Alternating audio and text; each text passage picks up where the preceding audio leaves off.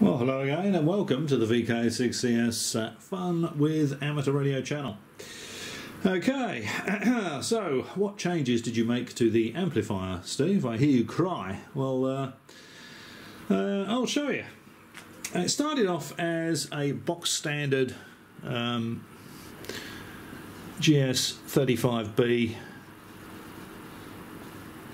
grounded grid amp. So the grid was grounded,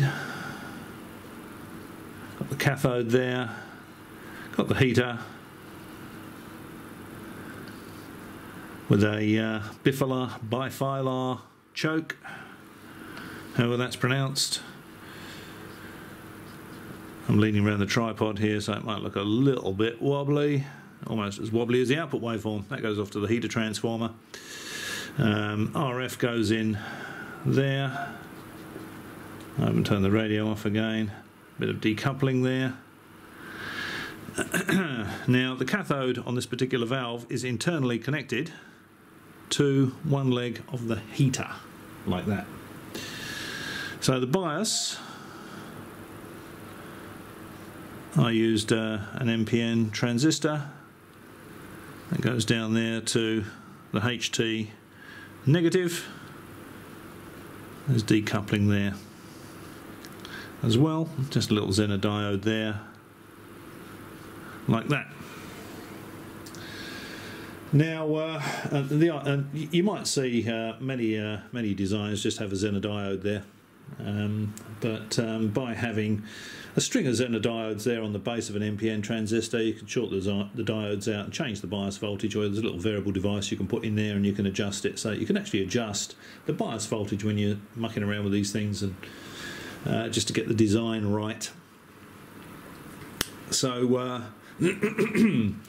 as the cathode is connected to one side of the heaters, and there's a bifilar RF choke there, I thought, well, I don't really see any point whatsoever in having a separate choke for the cathode, you know, because this RF choke is going to be such a high impedance. There might be a cap across the valve base as well, from one heater pin to the other, just to keep the RF potential across the filament the same. Can't remember now, but there probably is.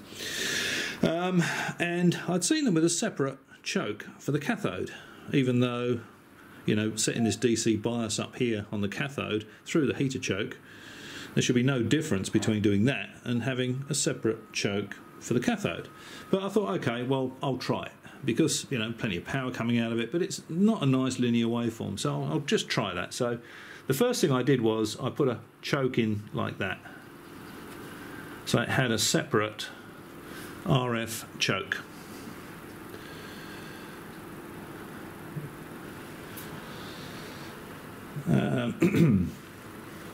And perhaps not surprisingly, that made no difference whatsoever.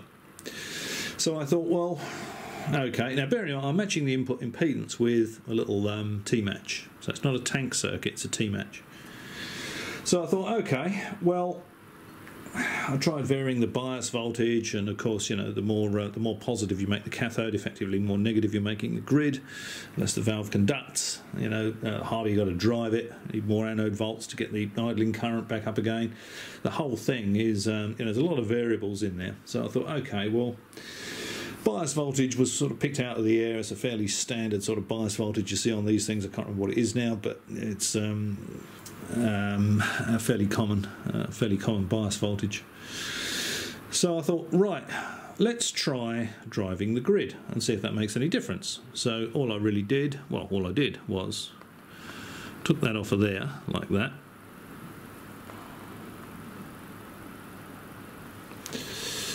put the RF into the grid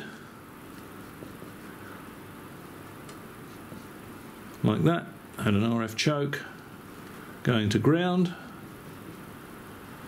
50 ohm resistor across there like that, and then put a 2200 puff capacitor between the cathode and ground to give the cathode a direct RF path to ground. And I thought, okay, let's try that, because just by having an RF choke to ground and keeping this bias arrangement in the cathode, I've still effectively got a negative bias voltage on the grid, just as if I was putting a negative voltage in there and the cathode was DC connected to ground. And, you know, got some power out of it, but the waveform still wasn't linear. So I thought, okay, let's. This actually went open circuit on its own. I actually bought some of these off the internet. These were supposedly 50 watt swamping resistors, but you know, I'm a bit suspicious about that. It didn't take very long for that to go open circuit. So I thought, okay, let's match that with the little ATU. Let's match that input impedance with the little ATU. So that's what I've done, and the results were shown in the previous video. The waveform, the shape of the waveform coming out of the amplifier is exactly the same. So I'm pretty sure it's got nothing to do with the tank circuit. So I've tried different taps on the tank circuit. The capacitors are variable. I haven't tried it on a different band though, as Al VK6KIF suggested. Maybe I should try it on 40 meters, but just to see if there is any difference. But what I think I shall do is, before I try the tank circuit, because I would like to keep this as simple as possible, so if I can have one variable capacitor on the input instead of two, and a non-switched inductor or adjustable inductor, then I'll do it that way. If I have to do it the hard way and have separate pre-tuned tank circuits for each band, which is pretty common, you know, on these commercial amplifiers, that's what they do, and I suspect that's probably why they do that. It has to be done that way to get a nice linear output. I'm just trying to make this thing as simple as possible. So, and perhaps not surprisingly, there is a very good reason why they go to the extra expense of putting the individual little tune tank circuits on each band input. But I just thought, well, I'll try it. So the next thing I'll try is probably a parallel tuned circuit on the input grid. Now I've seen I think it's a New Zealand guy has made an 813 tri-connected 813 linear amp, and he reckons it's an ultra linear amp. And the way he does his RF feed is he grounds the grid, so it takes the grid back to ground like that. Let's get rid of this. Can't put RF in there if we're going to do that. But he has a matching arrangement that is it's a sort of 1.5 to 1 auto transformer. So he has this auto transformer arrangement like that, which is only 7 turns tapped at 5. The RF comes in there like that. It's got a variable capacitor across it like that. It goes like that. Just to broaden it out a bit, it's got a resistor across it like that. That then goes into the cathode like that. And he reckons that input arrangement gives him an ultra linear, he describes it as an ultra linear amplifier. I mean, this is just doing a bit of impedance matching here, so the turns ratio might be a bit different between a GS-35 and an 813, but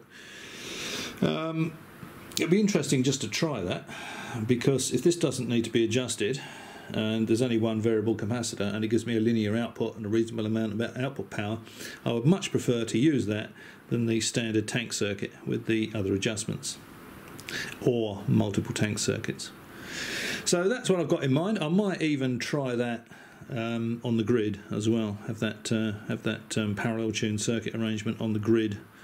Put the capacitor back down to ground to give the cathode an RF path to ground, and do it that way. But that's what I've got in mind. So that's just to give you a bit more of a clearer picture of. Oh, hang on, left something out there, haven't I? That's better. Just to give you a bit of a clearer picture of what I'm doing, or what I have in mind. So, as always, I hope you found that interesting. And as always, thanks for watching. I'll catch you next time.